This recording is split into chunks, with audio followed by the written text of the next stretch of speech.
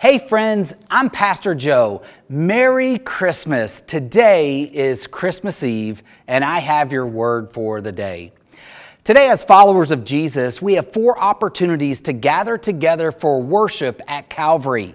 At 2 p.m., we will have a classic Christmas Eve service at the McCulloch campus, and then we're going to worship today at 3, 4:30, and 6 o'clock at our Sweetwater campus.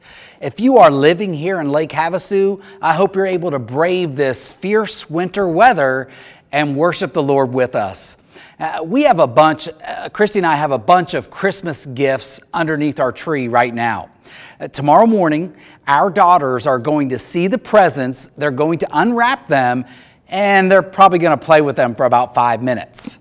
Wouldn't it be bizarre if all 4 of our daughters saw the presents underneath the tree, but they refused to unwrap them to enjoy them?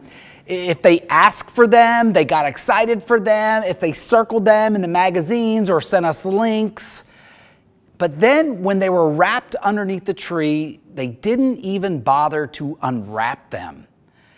Wouldn't that be odd? That would be bizarre behavior.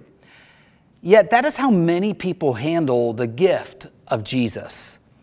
Day after day, they call out for hope, but they refuse to surrender their lives to Jesus and trust Him as Savior. John 3:16 says, "For God loved the world so much that He gave His one and only Son, so that everyone who believes in Him will not perish but have eternal life." If you've heard about Jesus, if you've read about Jesus, if you have sung songs about Jesus, but you have not yet received that gift, you're just like mine and Christy's children, just like they would be if they don't open up their gifts tomorrow morning. The gift of Jesus is yours.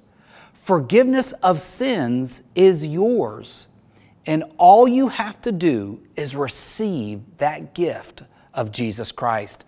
Surrender your life to Him this Christmas, and your life, your eternity, it will never, ever be the same.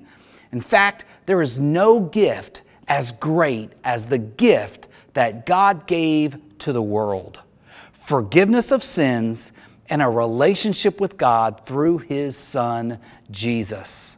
It is my prayer that you and your family would have a very Merry Christmas. God bless.